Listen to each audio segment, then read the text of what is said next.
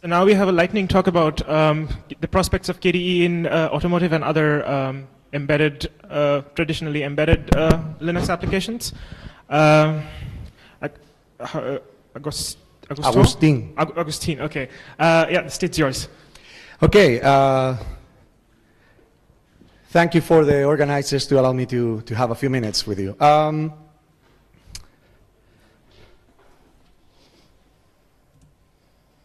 There used to be a time in which KDE had a lot of impact. A time in which the desktop was awesome, right? Everybody was talking about the desktop in Linux. And yeah, it was a small world, but we were in the core part of that world. And today, still the desktop and KDE is very important, obviously, for all of us. It's in the center of our hearts. And despite the fact that today we have a better software than ever, that we have more experience than ever, that our community is more solid probably than ever it was before, that we do a few things extremely well, somehow the focus of the software industry, the open source industry, is somewhere else. So we rock, but our music is not heard anymore by most people out there. So yeah, we still rock, right? We do. So thinking about how we can put KDE back into the center, the core, the focus, right? Bringing attention for others and show all that cool stuff that we do and have, again, a lot of impact, not just in our own world, but also beyond that. I was thinking about for some time, and those of you who know me, I've been fighting for some years, for instance, to go to the corporate desktop and fight a lot for promoting the kiosk mode and other things. So I was thinking, okay, look, we need to find this place in which we can go and we are alone there, and it's so cool that we can even swim completely naked, right? We can, because we are the only ones there, so we can really enjoy, right, and bring back some excitement, because at the very end, as a group, you need a lot of excitement, not just internal excitement, but also external one. So I've been working the last year and a half in automotive, basically doing consulting in processes, how to build distros and how to be efficient in the software delivery. And I want to explain you in 2 or 3 minutes why I think automotive could be a great place for us to be. And what has changed or is changing in the automotive industry, that what it used to be an impossible environment for us, it's becoming a possible environment and will become or might become a great environment for us. So automotive is going through a disruptive transformation, just like we know we lived in some other industries before. I don't have time for going through the details, but everything that is happening in automotive, we have seen it in one way or the other in previous disruptive transformations in other industries, especially when we think about in open source. So now that we have gone through the process of that disruption in other industries, what I believe is that, and many open source people that are somehow involved in automotive believe, is that there is an opportunity there for people like us. And like always happens, if you hit first, you hit twice. So one of the things that are very, very important that has changed in the last couple of years in automotive is that now there are open collaborative ecosystems that are trying to create assets, code, not just code, but also code, together in a collaborative and open way with open source licenses. And that was not there before. So those ecosystems are places in which individual developers can play. Obviously, if you work for companies, you can play also, but foundations or associations communities like us can play too. That was not there before. There are basically two that I would like to mention because I've been involved in both of them in one way or the other. And yeah, I would like you to take a look because they are creating, in the KDE Spain talk, the Akademy S talk, I show a Raspberry Pi 3 with a touch screen and prototype an R&D system for automotive that is being created, in this case for AGL, and that is being used in the R&D departments of some of the OEMs that are part of the ecosystem. So, and also, one very attractive point is that these environments are full of potential investors in KDE. And they are putting in these environments millions of dollars to make developers like us to create technologies that they might use or might not in the coming 3 to 5 years. An interesting point is that in automotive, Qt is the #1 toolkit. So it's a place in which we can go there and not talk about Qt. We don't need to sell Qt. We just need to sell what we do at KDE because Qt is already there. The interesting point, so the following question is, so why do Qt need us, right? And there is an interesting point there in terms of the license because as you know, and we were part of that, right? Qt changed the license towards GPLv3 model, GPLv3 base model. And as we have seen in other industries with GPLv2, for instance, the reaction of the industry towards openness in terms of license is always very negative. Exactly like it happens in other industries before, that reaction came into the automotive industry, and they have basically banned GPLv3 based code and models, right? So Qt now has a challenge in these open environments, and it's a battle in which we can really, really help. So there is I see as a need for Qt to have something like KDE going there, working there, and helping fight the battle. A battle that, in other words, they're going to lose anyway. Just exactly the same thing happened a few years ago again with the GPLv2 base licenses. They're going to lose that battle. It's just that we can help to fight it. And in these open environments, all these companies, I always put the case of the Japanese companies because they are getting really, really involved. Basically, they are learning about open source. So they are using those environments to put engineers there to try to get them out of this left behind kind of attitude that they have.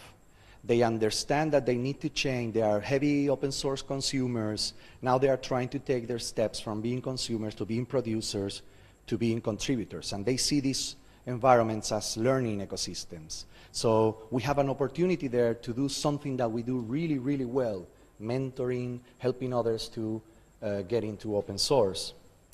And one of the key goals of these environments is to create ecosystems of application developers. One of the main needs that OEMs and Tier 1s in the automotive industry see is that in 3-5 years, they will have to increase the number of features that they provide to the consumers in the cars. And there are not enough applications out there or developers working on applications for automotive. So one of the main goals of these ecosystems is creating those conditions for application developers to come. That's why they are investing so heavily in SDKs. And we are exactly that. We are nothing but an ecosystem of application developers in some sense. So in many ways, our nature, our values, our goals match with what they want, what they need. So if tomorrow I will, well, maybe tomorrow, if not Monday, I will bring that Raspberry Pi that I brought to the Academy, yes, and you will see how much everything related with the UI sucks. I mean, it sucks big time. I'm amazed that any developer has really developed that and put it there, and now they are showing it all over the world. Believe me, seeing 400 or 500 people in a private event in the CES in Las Vegas, freaking out with this kind of system, with this kind of layouts, it's something hard to digest. We really can kick some butts there. So, yeah, I will bring it, I will show it to you, and you probably will freak out the same. It's like, we can do very well in that kind of environment. So, I see that as a way to get in there and bring back some attention based on what we do best. We would have to learn a few things, obviously. The whole ecosystem is learning about open source, so we will find that not everything is perfect in many ways, but they are committed to go into the right direction, at least in these R&D environments. The production is a different story. But we, again, it's nothing very different to what happened some years ago in different industries, right? You start with R&D, trying to share cost in R&D, and then that rolls out, that open source model rolls out into production. First, you think that you can control it, and then you realize that the model controls you. And then you adapt your business models to this new model. So working on this 24/7, I see a great place to start with today and hit hard, hit twice. So that was basically my message. I'm done. Thank you for listening.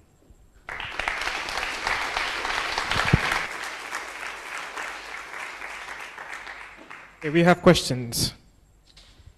So as I understand it, the mission of your talk is to inspire us and want us to do these things. And I think many in the audience probably, you got that point across. I think probably many people in the audience feel that's something maybe we should do, and that's a good idea.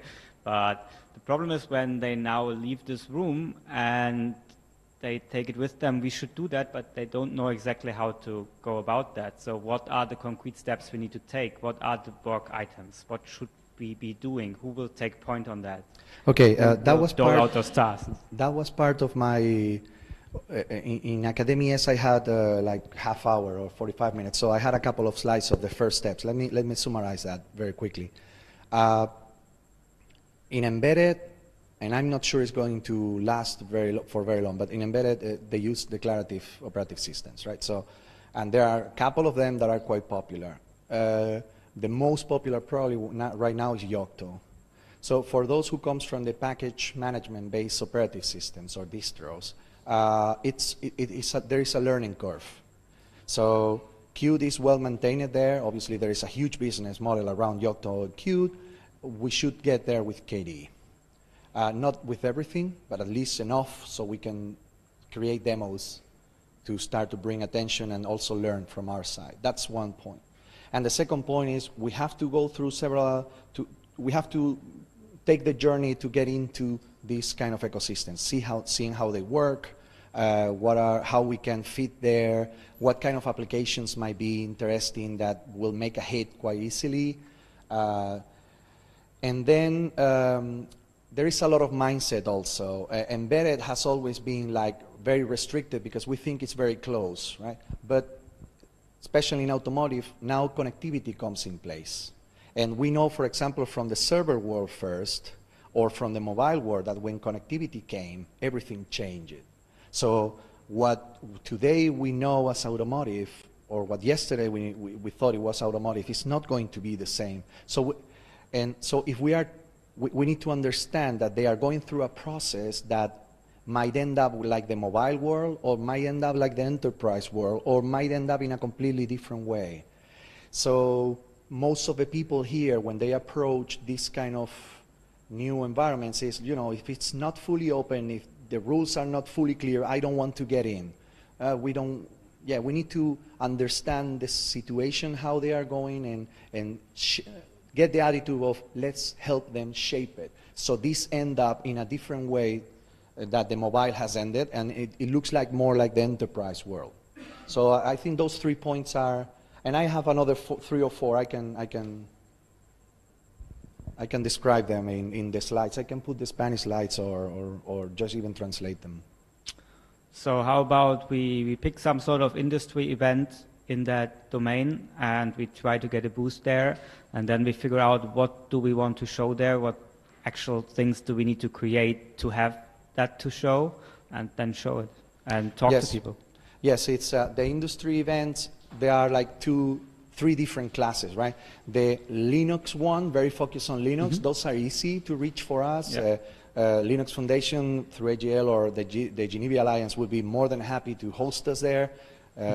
So we can show what we do. It would be showing it on top of their distro, basically. Yeah. And then there is a second type of events, which are industry events that are very focused on specific areas related with software. Now autonomous driving is very important.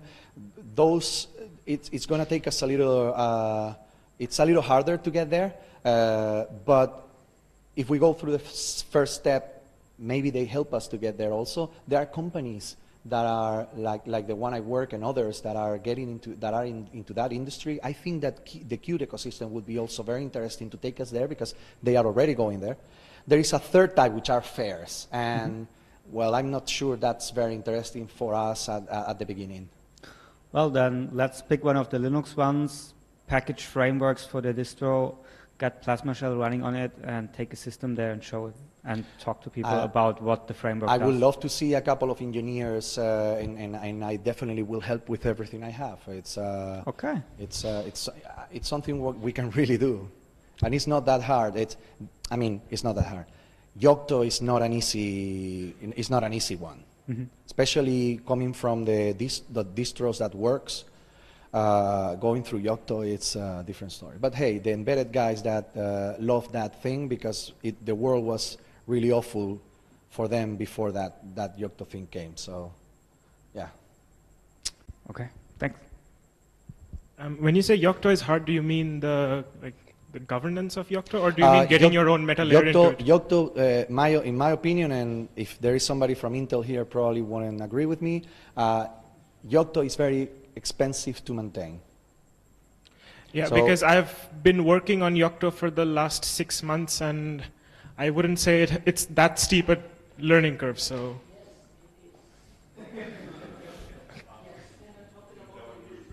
Yeah. Okay. So it's very expensive to maintain. That's something they are working on, but today it's a huge challenge. Go ahead. I was going to ask, what do you think if instead of the automotive industry losing their resistance to GPL3, they decide to buy commercial licenses for Qt, which is obviously great for the Qt ecosystem because it brings in money to the Qt company and we all benefit from that. On the other hand, how would the KDE software, free software, fit in if those automotive companies are using commercial licenses and still avoiding the GPL3? Okay.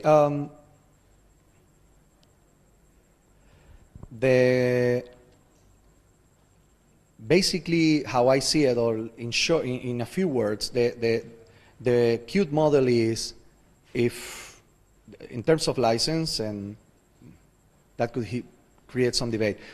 As I see it is, either you contribute back with code or you contribute back with money, right? So on the commercial side, we want Qt to be a sustainable project, right? So it makes sense that people contribute back with money. But given the amount of software and innovation that it's coming, and especially will come into the automotive industry, a lot of that innovation is not going to happen inside the companies. It's going to happen in open environments where a lot of companies and volunteers share that. Exactly the same that happens in the enterprise world. It needs to happen like that. There are no Googles. None of them. They are turning into changing and becoming software companies, but there are no Googles.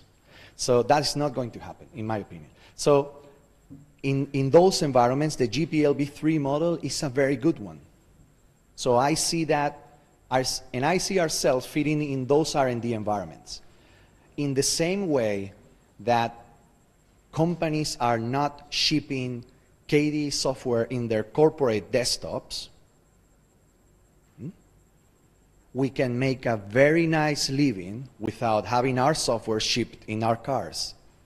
And when I see our software, I mean the applications, right? But because there are a lot of software that we do in corporate desktops are there, a lot of software. It's just that it doesn't have the stamp of KDE. So the same might apply, but then we get hired by those companies. Those companies finance back the project somehow, allow people to come to these kind of events. I mean, there is a lot of value in being visible and play an active role in R&D environments and get back. Maybe our role is not to get a KDE desktop in a car. Maybe that's part of how you define success. I had a talk, a community keynote, right, in 2012, defining what is success. Maybe the success should not be to have KDE desktop in the car. Maybe.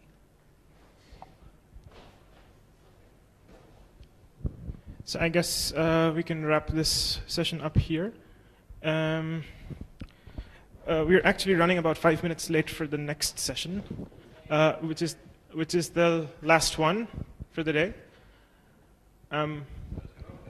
So sorry? Yeah.